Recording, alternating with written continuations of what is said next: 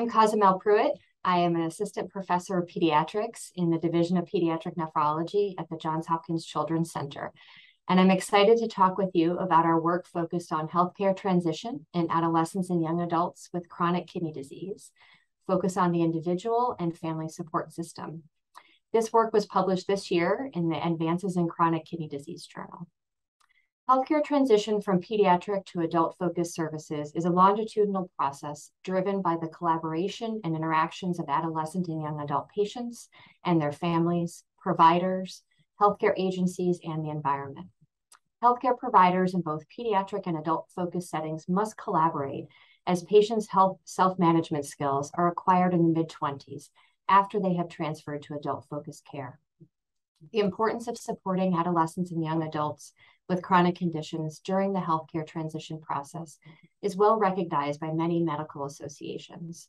There are several consensus statements that provide guidance and a nice framework for healthcare transition, with common threads including the team approach, which includes the patient, caregiver, family members, and health providers.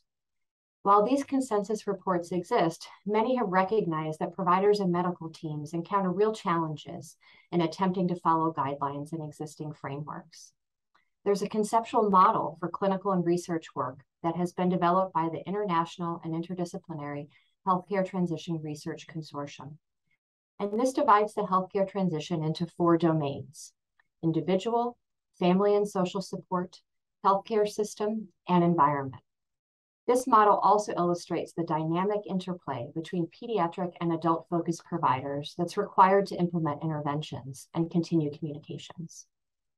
Our manuscript discusses the individual and family support systems as they relate to adolescents and young adults with chronic or end-stage kidney disease. In the individual domain, we discuss demographic and socioeconomic characteristics, disease complexity and disease course, cognitive capabilities, and self-management and self-advocacy. In the family domain, we discuss family composition and cultural factors, family function, parenting style, and family unit factors. We provide a section dedicated to patients with cognitive and developmental disability and include a nice flow chart highlighting the important stages of healthcare transition preparation. Furthermore, we discuss barriers for healthcare transition preparation and offer very practical solutions, as well as activities for the preparation of healthcare transition. This table highlights common barriers at both the individual and family level and provides practical solutions to overcoming these barriers.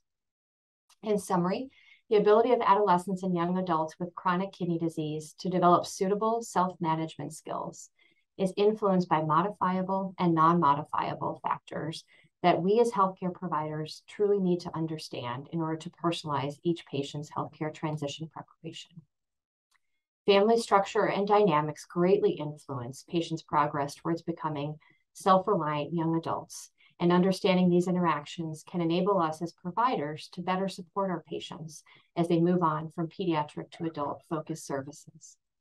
I would like to thank our collaborators on this work, and we wish to thank the patients and families for sharing their experiences with us, as these have truly shaped our understanding and role in the healthcare transition journey. Thank you.